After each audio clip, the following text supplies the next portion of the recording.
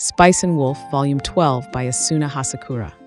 In the snowy plains of Winfield following the events surrounding Brondel Abbey, Lawrence, a traveling merchant, and Holo, a wise wolf disguised as a young woman, are on their way back to the mainland with their companion Call, a young scholar, when they receive a letter from Piaski, a member of the powerful Ruvik alliance.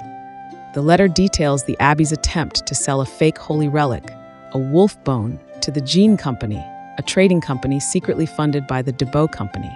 Hugues, a sheep spirit and friend of Holo's, had warned Lawrence of the Debo Company's plans to exploit the northlands and its resources, gathering holy relics to gain the church's support. Realizing the implications of this information, Lawrence and his companions decide to return to Kerube, a bustling port town, to seek information about the northlands and the wolf bone. Hugues had recommended an art seller named Hafner Hugues, a sheep spirit, as a potential source of information. Upon arriving in Kerube, they visit Hugues at his shop, which is filled with large, vivid paintings depicting landscapes and religious figures. Hugues, initially terrified of Holo's wolf nature, eventually reveals that he collects and sells these paintings to preserve the memories of the disappearing landscapes that his kind, the sheep spirits, were forced to abandon.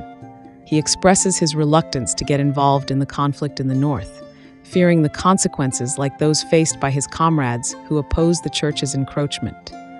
However, he agrees to introduce them to Fran Vonely, a talented and enigmatic silversmith known for her knowledge of the northlands. Keeman, a shrewd merchant and acquaintance of Lawrence's, warns him about Fran's notoriety due to her association with individuals with questionable pasts. Intrigued and cautious, Lawrence and his companions visit Fran, a young woman with striking dark skin and black eyes, at Hugues's shop.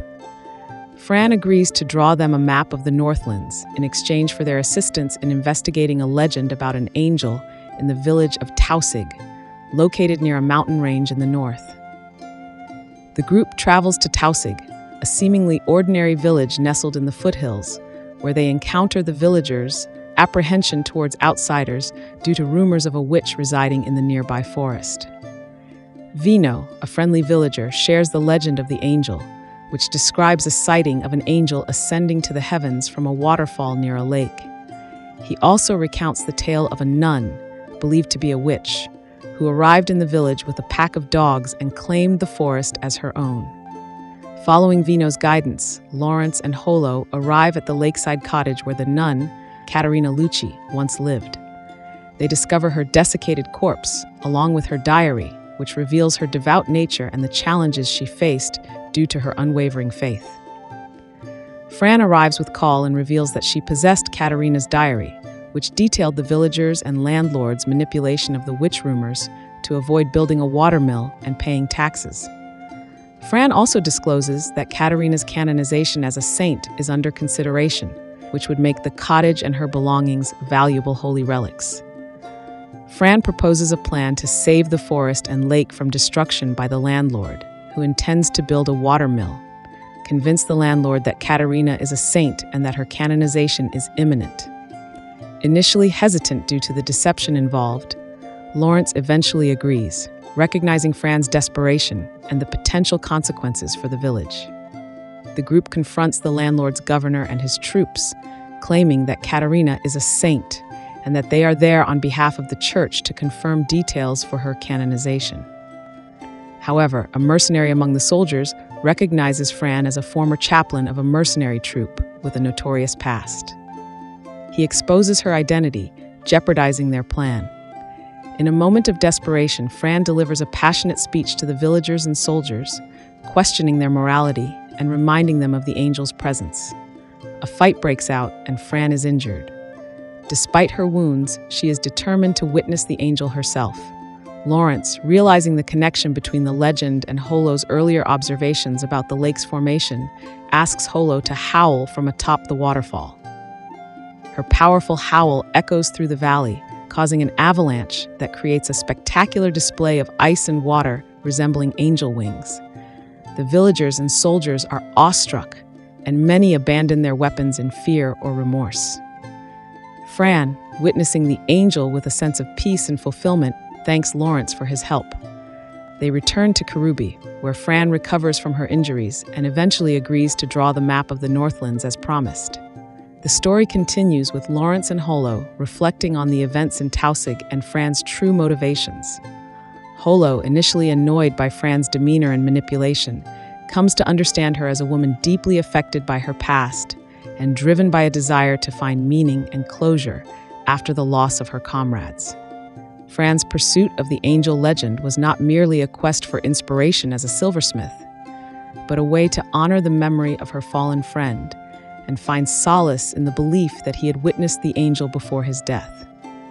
Lawrence, on the other hand, grapples with his own motivations and the realization that his desire to help Fran stems not only from a sense of obligation, but also from a personal desire to create a better, more hopeful world for Holo.